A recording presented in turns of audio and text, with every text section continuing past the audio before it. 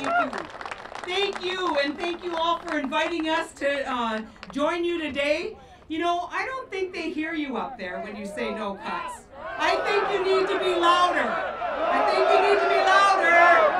No cuts, no cuts, no cuts, no cuts, no cuts, no cuts, no cuts, no cuts, no cuts. You know, I've been in public life a long time, and I've seen some pretty egregious things. I've seen things happen to people that are wrong in so many ways. I'm not sure I have ever seen anything that is so wrong as this pension cut. I don't think.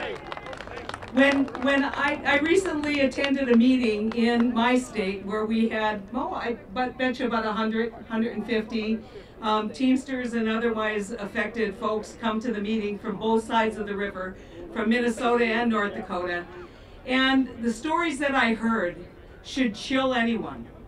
The stories that I heard about families who believed they did the right thing, provided for their family, negotiated for their pension, said, we know that this work is hard. We know that this work won't last forever. We know when we're 70 we can't do this work. They won't let us do this work when we're 70, right? So we know we need security. We need the security of knowing that if you are grandparents, you can go help your kids take care of your grandchildren, right? Instead of having to go to work as a greeter in Walmart. That's what you're fighting for. You're fighting so you can be the grandparents that you bargained to be. You're fighting so that you can be the husband and the wife that you thought you could be and provide for your family. And you know what's happened? Through no fault of your own, that security, that opportunity's been pulled out from underneath you in a dramatic and painful way. We cannot let this stand. We cannot, because if you're the beginning, where does it end? Who loses their benefits next? You know, a lot of people want to talk about bargaining rights. You're always on the cutting edge of worker rights. And when they can take down a bargaining unit, when they can stop what you bargained for, what are they going to do to people who didn't have a contract? You know you're fighting for something so much more important and so much bigger than just this. You're fighting for human rights. You're fighting for what you've earned.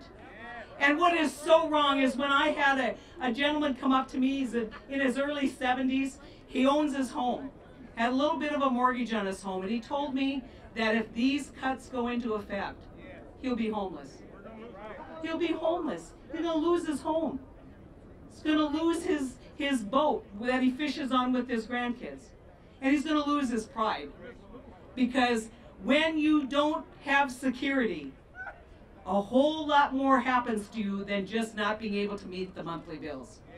A whole lot changes in your life. And so I know that we're all here today to make sure that people hear these voices, to make sure people understand and they hear the hurt.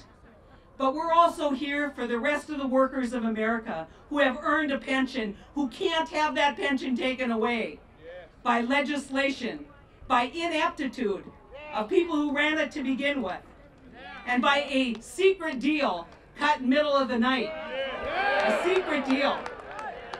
And a really strange voting pattern, right? Yeah, I mean, we cannot let this happen, and we need your help desperately. You know, I spend a lot of time with people who come in, they fly in, usually have a suit on, usually are wined and dined for 3 days by their national organization. You're here on your own dime, but you're worried you won't have tomorrow. And so I want to thank you, and I want to tell you, continue to tell your story. It is compelling, and it will change the outcome. And never, ever give up, because what has been done, never forget, this can be undone. It can be undone tomorrow. Thank you for letting me come.